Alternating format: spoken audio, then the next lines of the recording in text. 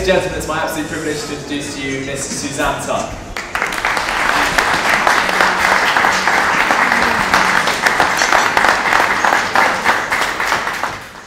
I only wanted a cuppa.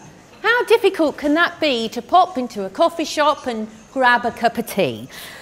Well, lately I found this task not as simple as I thought, for ordering a brew these days is really rather fraught. Coffee, please, I would ask, full of anticipation. But my order's met with a frown. He needs further information. Did I want a flat white or filter? Americano or cappuccino? Perhaps a frappuccino, babyccino? Stop! I don't know what you mean-o.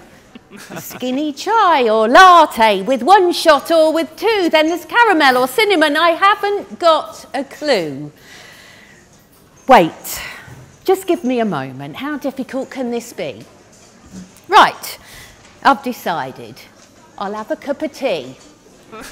Certainly, an Earl Grey, Lady Grey, or depends on how you're feeling. A green tea, a herbal tea, or a nice and light Darjeeling. Our English breakfast is most charming. Then there's citrus with a twist. We also have specialities, ones not to be missed.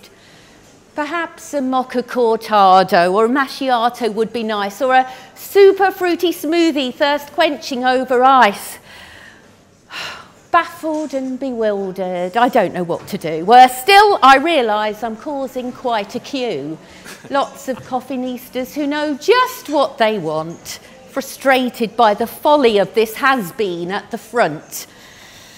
It's time to stop this dithering and place my order quick. It's really very easy, I just need to take my pick.